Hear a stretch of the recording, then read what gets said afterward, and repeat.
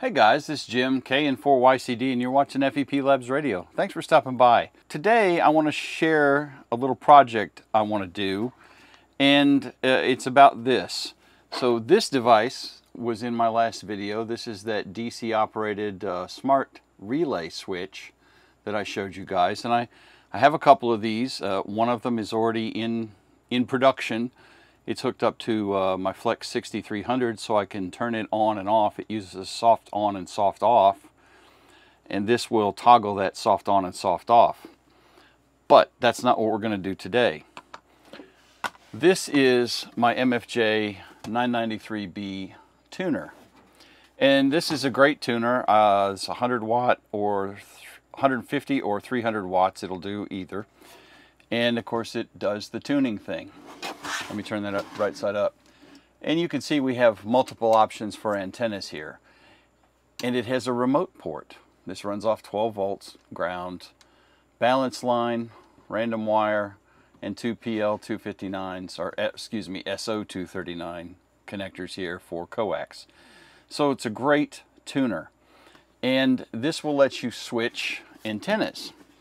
So if you have two antennas hooked up to a radio, for example, with a single port, you can push the antenna button and change which antenna your single port radio is connected to.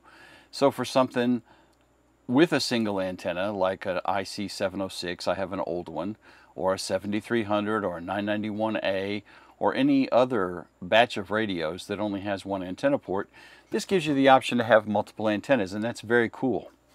I've had this about 3 years or so since I got my ham license. Love it, great tuner. This thing will tune a chicken soup can. And when I got it, I saw that it had remote capability available. So I said, well, I got to have that.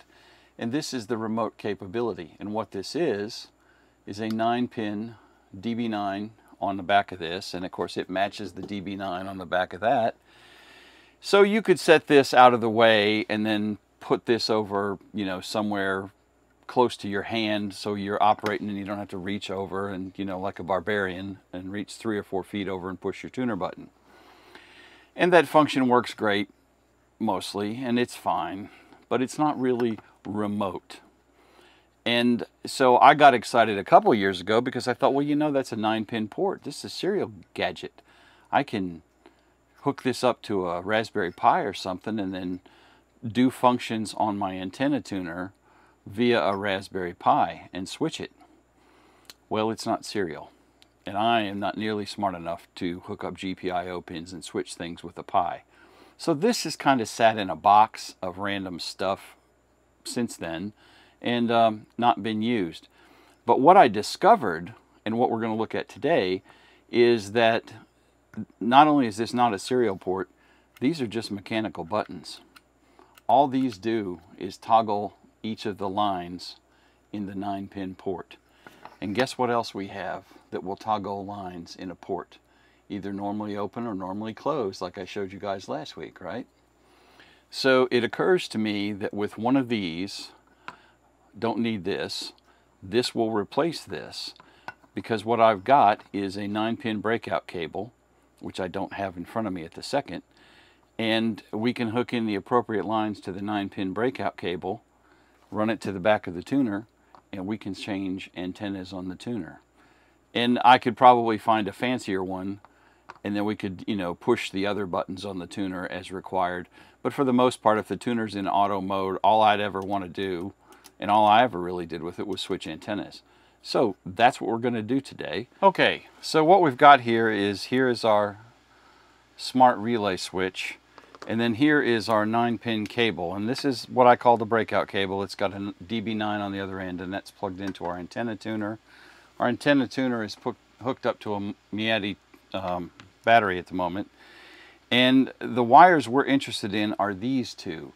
This is the purple wire and the ground wire. And before I hook it up, let me show you. This is kind of awkward, but you can see it's on antenna 2 right now. And if I short these two wires together, it switches over to antenna 1. So that is exactly what we're after.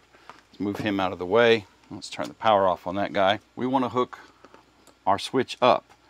And what we're going to do is we're going to, and these are both on fair rules, and when I put this in production, I'm going to tape over each of these so they don't short each other out and randomly change settings on the tuner. And what we're going to do is set them down here on two of our connectors.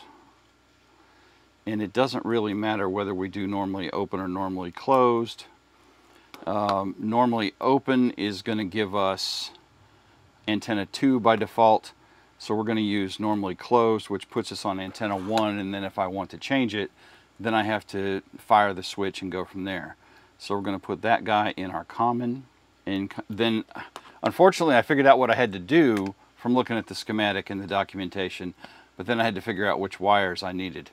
And you have to have, whether you're using the actual remote switch or doing this jerry-rigged way, you have to put a couple of buttons down specifically on this tuner.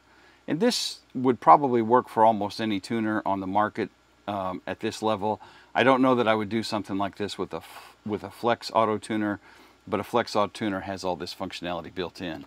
So what we're going to do is we're going to put our ground lead in the common, and we're going to put our antenna lead in the normally closed. And then we're going to fasten those down.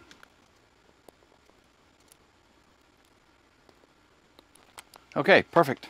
What we're going to do is I'm going to hook up the smart switch onto a battery pack and put power on him and let him boot up. All right, so he is booting up. Let's turn on our antenna tuner, and you'll see we are on antenna 1. So you can see we're on antenna 1 right now, and this is where we installed it in the last video, and I called it the dingus. So if I click this, it switches us to antenna 2. Turn it off, and we're back on antenna 1. Just like that. And the beauty of this is, while the Flex has 2 antenna connectors on the back of it, the 6300, the older one that I have, and I can switch antennas within Smart SDR, if I want a tuner on each of those antennas, I have to run 2 tuners, and that's what I've been doing, a couple of LDG tuners, the smaller ones. And that works, and it's fine, but that's extra cables and more stuff. And this guy, I don't need this with my Flex 6600, so I'm going to put him out here with the 6300 for the time being. This costs all of $8 for this thing, I think, and $5 or $7 for this. And I'll put links to these below in the description.